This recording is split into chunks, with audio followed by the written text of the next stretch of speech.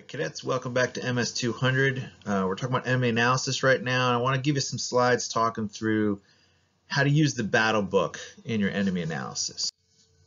All right, so the first Battlebook slide we have here is laying out our general situation and our disposition. All right, so there's some space on the note card here for the Battlebook that you could write out some reminders of what you want to talk about, but really this is pointing to the things you're going to put down graphically on the map or on your sand table. So while you're briefing them, you're pointing to those spots. All right, here's the disposition. There is a squad located in the village. There is another squad that is having a screen along a possible avenue of approach, a fire team on a bridge, things like that, and point them out on the maps. All right. When we talk disposition, you also want to talk about your higher and lower situation. Right, so not just your platoon's mission and your platoon's enemy, but give some context to it that, hey, our battalion is fighting against this enemy force in our larger battalion AO, and maybe what's been going on with them. And then in our company AO, here's what's going on, and there's, a squad over in 1st Platoon sector and a squad in 2nd Platoon, so just a general overview. And then you can deep dive into your platoon's disposition of how you actually think the enemy is arraying its forces that you're going to fight. All right, the next slide here is labeled enemy line wire diagram. And really it's a way to talk about our specific enemy and get at their composition and their strength of who we're facing. So we start out with just a line wire diagram, task org, along with their key weapon systems and tasks and purposes, just like we did on the friendly side. All right, so here we've got our enemy squad, its fire teams, their tasks and purposes. We've got a bit of a Mad Lib fill in the blank here. So the enemy squad that we're facing is expected to be at 100% strength with 12 personnel. And you could change that for whatever it happens to be that you're facing. And then we get this table that we can fill in about those key weapon systems, give us some more information about the enemy capabilities. So we start off with what are the organic weapon systems we're worried about? Hey, they got two RPKs and 2 RPG-7s. All right, we can put symbols there to remind us what they are later. And so visually, someone just looking at it real quick without reading can see, oh, those are the things they've got. And then we can put down the ranges, give us an idea what they function at, and then some U.S. equivalents. So if we've got some younger soldiers, we've got to work with some idea of what we're talking about. Like, what's this RPG-7 thing? Oh, that's like an anti-tank kind of missile rockety looking thing. All right, so they get that, right? It's an AT-4. All right, and then attached weapons. Hey, this enemy's got a 60mm mortar attached to him. All right, that brings along with it 2 personnel. It's going to add to the size of their force with that 1 weapon system. That's got a pretty good range there. And then higher headquarters things is what asset does the higher headquarters have that they could choose to give that enemy, right? So we know that we're looking at an enemy squad. We might have an idea of how the 3 squads in the enemy platoon are arrayed. Company commander gave us some disposition information on that. So we know we're facing a squad. Our partners on the left and right know they're facing squads. But that whole thing was a platoon. So where did they put their 2 PKMs? Where are those heavy machine gun, those medium and heavy machine guns at that we have to deal with? So we capture the fact that higher headquarters has those. They could be in our sector. We'll have to do some analysis to think about that. All right, and then they've also got an SVD sniper rifle out here. All right, now when we're looking at these enemy capabilities about their weapon systems, right, got to have some idea what are those ranges on the weapon systems, when can they engage us, when can't they, and what kind of support enablers do they have. So we can bring in this kind of table that I'll give you here to key in on some of those small arms, right? So we can talk about the AK-47, their basic rifle. A GP-30 is a grenade launcher, just like our M203. The RPK, light machine gun, squad automatic weapon style. PKM, medium machine gun, 7.62, kind of our 240 Bravo. An RPG-7 is a rocket launcher, anti-tank type system. And then the Dishka heavy machine gun, equivalent of our 50 cal M2. All right, the third slide in the battle book is enemy capabilities by warfighting function. It's a table, all right? It's already got the 6 warfighting functions there. We're just looking for a description, what that capability is, that they can make use of it, and then a deduction, the so what. What is it going to impact on our mission, just like we did in the terrain analysis table.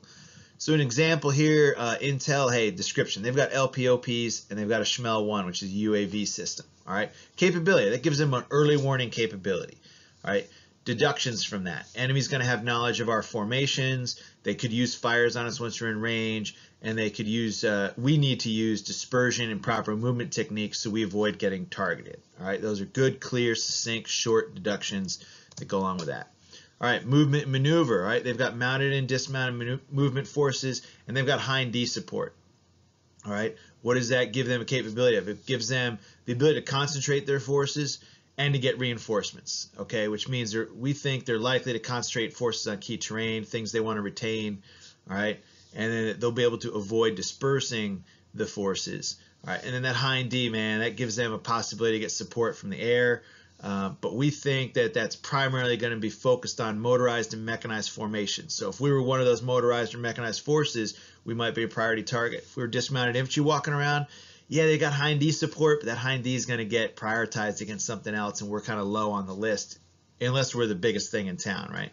All right, fires, 82 millimeter mortar. What's the capability for that? They can disrupt, all right? So they got their 82 millimeter mortars, and deduction with that, they got FM comms to go with it. They need both those things. We think they got both those things, and we think there's a 2 to 3 minute response time for fires on troops in the open like us, so we got to maintain proper dispersion.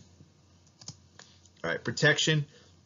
They have a lack of reinforcing obstacles, right? If we knew that description about them, okay? Which is lack of capability, right? So we could also say, hey, here's the deduction. They've not been in sector for longer than 24 hours. They've been there less than 24 hours. So it's not very likely they've had a lot of time to prepare and put in reinforcing obstacles, so we're not expecting them to be there, all right? Good deduction. All right, sustainment. Hey, they've got secure lines of communication behind them. All right, which means the capability is they have continuous sustainment. All right, which means that they're going to have sustainment for that 24 to 48 hours of the operation. Right, we think that they can manage that. They can stockpile material. They can get stuff there, and they can get stuff back to them if they need it. All right. Mission command. We know that they've got both FM radio and cell phone capabilities. Right. What capabilities does that bring? Synchronization. All right, they can synchronize their forces even though they might be geographically dispersed. LPOPs will be able to provide early warning, and then maneuver elements are going to be able to coordinate with other maneuver elements and move in from different directions and synchronize their capabilities and their fires on us. All right, the last slide here in the battle book for the enemy portion is laying out that most likely course of action. That's the real key thing, and then you could talk about a most dangerous course of action. All right, now for y'all, that's coming soon. We're going to talk about that in an upcoming lesson, but just this portion of the battle book is the spot to capture it. We'll talk about how to do that coming up soon. All right, this last slide I wanted to give you here. I know it's a bit busy, so when I'm done talking, you can pause it. You can come back to the slide and look at it a little bit closer, but really just how do you brief this enemy analysis, all right, and how you talk through this when you give your operations order. All right, and you can see this little funnel here, right? So we're starting with big, broad picture. General disposition, 2 levels up, 1 level up, what's going on in the battle space and what's going on with the enemy. All right, and then we can narrow that down into dispositions about, all right, where are they, not just generally, but where specifically do we know that forces are in the battle space and the people that we're going to be fighting at and who might be in our area of interest to affect us.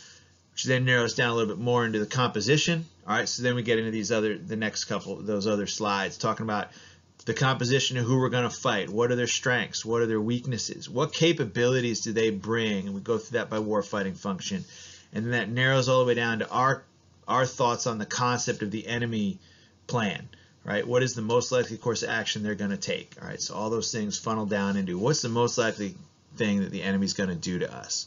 All right, so you can go ahead and pause this video and look through the rest of that slide if you get more information about it. It's just ideas on how to brief it and what kinds of things we're trying to talk about. All right, so that was a little bit of a walkthrough on the slides for the battle book that are covered in this lesson that go along with enemy analysis.